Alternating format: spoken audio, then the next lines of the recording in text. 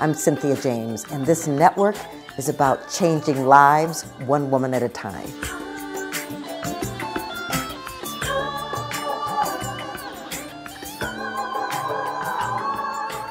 Welcome to Women Awakening. I'm your host, Cynthia James. I am so excited and honored, actually, that I get to introduce you to spectacular women. Women who've taken control in their lives, women who've stepped up and said, I want to bring my voice, I want to bring my light, I want to bring my gifts to this planet. And I bring these women to you because I want you to know that they are not, extraordinary examples. They are way showers to tell you, you live in a world of possibilities. You live in a world where you get to bring your light. So I'm grateful that you're here. I do these every week. So you can come back. We're on Spotify, iTunes, iHeart, Spreaker, Amazon, and video on YouTube. So check out Women Awakening and meet another woman and be inspired. Guaranteed, guaranteed, guaranteed. So I want to introduce you to my guest today, Anastasia Zadeik. I want to tell you what someone said about her. Anastasia is elegant, honest, and passionate about telling the hardest stories to tell. I just think that that's a spectacular beginning. Anastasia is a writer. She's an editor. She's a storyteller. And after graduating summa cum laude from Smith College with a degree in psychology, she had an international career in neuropsychological research while she was raising her children. She now serves as Director of Operations for the San Diego Writers Festival and as a board member for the literary nonprofit So Say We All. She's a frequent performer at narrative nonfiction in a hushed bar. We're going to talk about that. And her work has appeared in the San Diego Decameron Project, Literary Vine Review, and the award-winning anthology Shaken the Tree, short, brazen memoir. Blurred Fates is her first novel. Anastasia, thank you so much for being here. Oh my gosh, thank you so much for having me. This is such a treat. Well, first of all, I just want to start with where you grew up, how you grew up, because I'm sure you didn't just drop on the planet and go, well, I'm going to be an author and I'm going to be a storyteller. Not at all. Although I will say that I grew to be a storyteller very quickly. I grew up in a suburb of Chicago. I was actually born in New York. We lived for a short time in Indiana. And then from 5 to 18, I lived in a small town called Mount Prospect, Illinois, which, believe it or not, had no mountains, but it was called Mount Prospect. I was the fourth of 5 children. My parents were strong believers in giving back to the community. We had foster children while I was growing up. So there was always at least 5 and sometimes 6 kids sitting around the table. And my parents had a tradition of giving us each 3 minutes, which was quite liberal at the time, given that there was 5 of us. That meant 15 minutes to tell the most interesting or important thing that happened to us that day. Oh. And so we each got 3 minutes, and I am quite wordy. So the 3 minutes was a challenge for me. And to this day, my siblings will, when I start to tell a story, they'll go, is this a red line, green line story? Because I told this one story, which everyone remembers, which I think is good, about a gym class where the gym teacher was blowing the whistle and we had to run to various lines in the gym. And so to this day, I mean, I'm 59 and my siblings I'll start to talk and they'll be like, oh, is this a red line, green line story? So I'm known for being wordy. But I did also learn that, how to talk in front of an audience. My audience was my family. I learned how to distill a story down to 3 minutes, which came in handy when I started storytelling in my 50s. And it also how to keep someone's interest, and how to keep an audience with you as you tell your story.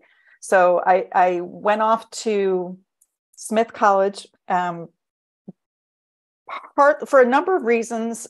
I was a super nerd, but also because I actually had I had a stalker and I wanted to get away from men, which sounds, happily married. But it's real. Not bad. I'm not anti-men, but Yeah, so I ended up at Smith, and that was a really great experience as a young woman to be in an environment where women were not only expected to do everything, we were doing everything. The president of the student body was a woman. Every woman who spoke up in class, every person who spoke up in class was a woman. And so it was almost like being soaked in that. And so when I left, I never thought twice about speaking up, because I'd been speaking up for 4 years. And I love that about that experience. It's not for everyone, but for me, it was wonderful. And and then I started, as you mentioned, I started working in neuropsych research after I graduated. So okay, I want to know, why psychology? I am fascinated by how people become who they are, how they think, how they behave, not only individually, how individually we behave, but how we behave collectively. And that has always been really interesting to me, how we're impacted by the people around us and how that changes us throughout our lives. That's always been super interesting to me. And so for me, psychology it wasn't even really my first psych class. I remember thinking, this is it. Like I had no doubts that it was the right major for me. And I still am. I'm the kind of person who's sitting in a coffee shop trying to figure out what's going on in their relationship. I do the same thing. Oh my. So I want to ask though, because in your bio, it said you did all of this research and stuff while you were having children. How many children do you have? I have two children and a stepchild. Yes. Okay. And so tell me how that was working. How were you balancing this marriage, these children, and this work? It wasn't easy. I think that I was on a podcast with some of my Smith alums from my class, just like last month, I think it was. And we were talking about, I graduated in 1985. And in the 80s, women were being told that we could have it all. Mm-hmm. And it was daunting in a way, because no matter what you did, you weren't doing it all well. That's how it felt. It felt like you're being pulled in so many directions. And we've moved a long way from this, but back then there was still an assumption that the woman was the primary caretaker of hearth and home, right? And so you're trying to explore your own potential, but and make a difference in the world. And at the same time, you're trying to balance that with being a good mother, a good spouse, a good daughter, a good friend. And it was very, very hard. And as it was a struggle, I worked full time until my son was born. At the time, we were living in Switzerland. And I had this experience while I was pregnant with my son, where I was in Austria at a business meeting. My husband was in Japan at a business meeting, and our daughter was in Switzerland with an au pair from Chile. And I thought, this is cool, but it's also impossible. This is not the family that I envisioned. And when I was growing up, my mom worked the whole time I was growing up. She was a school teacher. And so it fit really well with family, because we went to the school she taught at. So we were with our mom all the time. But for me, being away from my kids and trying to balance that was really, really difficult. So I ended up consulting for a number of years after my son was born, and didn't really go back to work full-time in that area until they were in high school. And so there was a period of about 10 years where I was a full-time volunteer. It's like I like to put it. I was a professional volunteer. You know, my husband used to say to me before I left the house, sit on your hands, because as soon as somebody would say, we need somebody to do X, I'd be like, oh, I'll do it. Well, you know, what I love about this is that so many of us were brought up in that field where it was like, you can do it all, you can have it all, you can be it all. But nobody says, but in the midst of this, how do you take care of you? Mm-hmm. How do you be present with the people that you love? Mm-hmm. And so I think it's fabulous that you caught it and made that decision. Tell me where writing came in?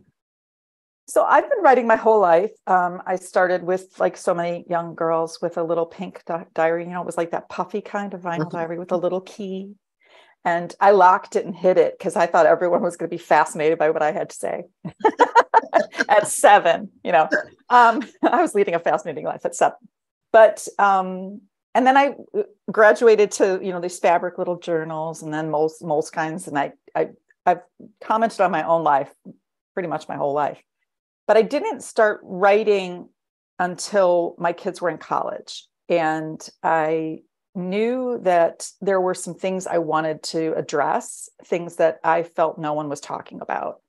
And this was, even though it was only 15 years ago, I guess, no, a little longer than that, 13 years ago, there was still a lot of things that we are now discussing openly that weren't being discussed in the early aughts. People weren't talking openly about mental health the way they do now. People weren't talking about miscarriage the way they do now. People weren't talking about a lot of things that women deal with day in, day out, and had to keep to themselves. And I was struck. I had an experience in my own life that was one of those things that you just never imagine happening to you. It's the thing of movies. My stepdaughter's mother died of a heroin overdose. Mm-hmm. And she was living out here in California. My stepdaughter was living with us at the time because of her mom's struggles.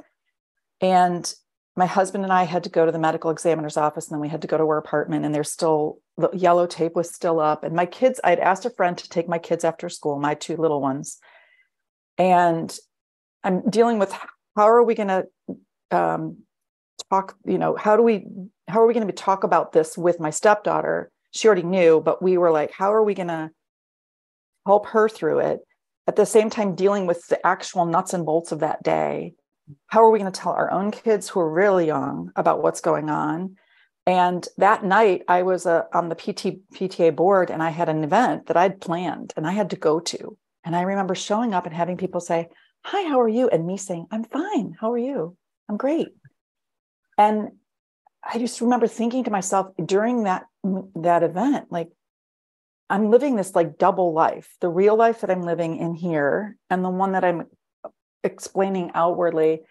And as I got to know, we were new to the neighborhood. And as I got to know people and felt more comfortable talking about some of the things that were happening in my own life, I realized that every time I opened up to someone, they felt free to open up back. Not always, of course, because not everyone is in that space yet.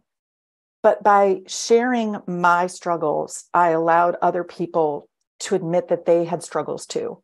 And to me, that's always been one of the main things that's come through in my writing, is an openness because I want people to feel they're not alone. Yes, absolutely. So that's sort of where that all kind of, and so I started writing. I actually, my very first writing work was in a hush bar. I told a story about my stepdaughter's addiction issues and the struggle for families in dealing with someone when someone you love is struggling with something and you can't make it better. Right. And from there, the next story I told was about my mom's Alzheimer's and my father's difficulty in accepting that that was what was happening, and developed my own embarrassingly slow empathy for him and my own fears of developing that illness as a young woman, because my mom was diagnosed when she was just over 60. And the next one was about when I had a psychotic break because of an insomnia-induced thing that happened my junior year when I went to Stanford. And I realized that every single story I was telling was dealing with something difficult, something people didn't talk about. And after I would tell a story, not everyone was, in the hushed bar, it's because you're supposed to be quiet. It's not because my work is so amazing that everyone's hushed.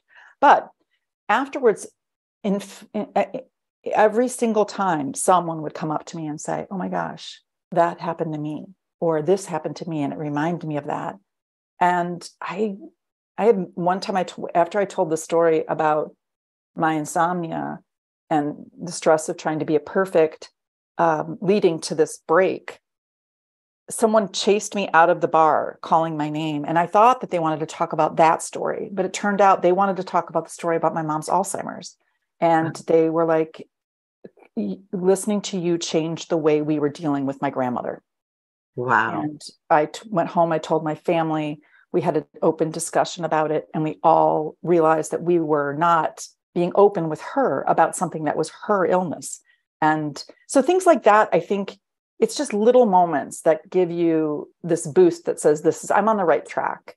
And Wow. Well, what's yeah, interesting about this is that, isn't it fascinating how your interest in psychology somehow infused with your storytelling and your writing and wanting to invite people into their authenticity? absolutely. So tell me about Blurred Fates. So Blurred Fates came from that same experience of this, wow, the life that I'm leading is not the life that people think I'm leading. And I lived at the time in a community that had a number of gated communities where everything in Southern California in gated communities looks amazing, right? The flowers are blooming all the time. The women are all beautiful. And I just felt like I was leading a double life. And I also realized that so many times when you're standing at Starbucks and the person behind you is behaving in a way that you don't understand, you have no idea what they're going home to. You have no idea what's going on in their minds at that moment. And if we could all give each other a little grace in life, that it would be helpful. So the book I wanted to write was about a woman who seems to be living this perfect life, but who has hidden some really dark secrets and hidden them from everyone, including herself, which is often the case for people who have dealt with trauma as kids or as young adults. They often can't even address it in their own minds. And then she's triggered by something that happens. And the rest of the book is sort of it's told in first person. So you're in her head and you get to see how she navigates facing the struggles that she has put aside. It's beautiful. And so that's what it's about. And the title comes from the idea that the whole nature and nurture debate, like what is it that makes us who we are? And I realized that, first of all, we're not fated to, in my opinion, we're not fated to live a certain life. And that if we were, that fate would be blurry. We wouldn't be able to figure it out until we were living it. But also that our fates are so tied together. Again, that collective stuff that goes on in our world, that my behavior is impacted by your nature nurture, by my best friend's nature nurture. And it's like this whole mix that's forming us constantly as we live. So that's really what the book is about. It's funny because when some of my initial readers, they were like, oh my gosh, this is one of the best psychological thrillers I've ever read. And I'm like, I didn't write a psychological thriller. But that's what it sort of turned into, because there's so much uncertainty in her head as she's processing that you're turning the pages to find out what she learns about herself. So that's what I hope that was helpful. Well, I just think it's exquisite. But I want to say, this is your first novel. Mm-hmm. How'd you know how to do that? I didn't know what I was doing. First of all, I want to tell everyone out there, it took me about 9 months to write the first draft, but it took me 10 years to get it published. Why? Partly because I was learning as I went. And I think, as someone once told me, writing your first novel is like getting an MFA in creative fiction. You learn to write the novel while you're writing the novel. It's almost like an educational experience. And well, it is an educational experience, not almost like, it is an educational experience. I was fortunate to have a number of, I had a village of supportive writers around me. I was a member of a read and critique group that met weekly. They shared my journey with me. My sisters are both really supportive. My kids are supportive. My husband's supportive. And then I got involved in So Say We All, telling these stories. That it's the way it works for them is that you write to a prompt at the beginning of the month. They put out a prompt. You write to that. It's a 5-page story, roughly. There's a jury, a blind jury that selects 7 of the stories that have been submitted. They assign you a writing coach and a performance coach. And by the end of the month, so 2 weeks later, you tell the story out loud in a bar. Great. And so I started doing that. That helped with my storytelling style. It helped me to learn a lot of just the basics of storytelling, arcs and beginning, middle, end, and all of those kinds of things, which I was then able to put into work or put into practice while working on my novel. I did put the novel aside for a full 3 years. I just put it in a drawer thinking that was my education. And now I'm going to write another one. And then I was at an event, a writer's conference in La Jolla, and I read part of it for a workshop on voice and developing your voice, finding your voice. And when I was done reading the first 3 pages, all the people in the room started clapping and said, "When is it coming out?" And I was like, "Oh, it's never coming out. It lives in a drawer." And they said, no, pull it out. And I did. And I don't want to make it sound like that was it and it got published, because I then worked with a developmental editor who sent me 6 pages, single spaced, of things that needed to be fixed. I made all those changes and I sent it out to a new round of beta readers. I got their feedback. I edited, it was copy edited. It's a long process, but it's so worth it in the end to hold your book in your hand and to think that your words might impact people's lives that you'll never meet. Yeah. What I love about this, Anastasia, is that what you are saying really applies to anything in life, whether it's writing a book or painting or creating something new. That whole creative journey is a learning for the person who's in it, but it's also an opportunity to touch other people's lives. Mm-hmm. So I want to know, you're the director of this festival, and we were talking before the recording started. What is the festival and why do you do it the way you do it? So the San Diego Writers Festival was started about 5 years ago. 2 women, Jennifer Thompson and Marnie Friedman, started it they had 3 goals. One was to put San Diego on the literary map, to let people know there's so much great writing coming out of San Diego. Secondly, they wanted to bring together all of the literary organizations that exist in San Diego and let them know about each other, to build a real community of organizations. And we've been so happy with how that's been going. I mean, at our last festival, we had representatives from the San Diego Writers and Editors Guild, So Say We All, the San Diego Film Consortium. I mean, just so many people came and were involved on panels and workshops. And the third goal was to make it free and accessible to everyone. Sorry, I should go through the 3 goals before I move on.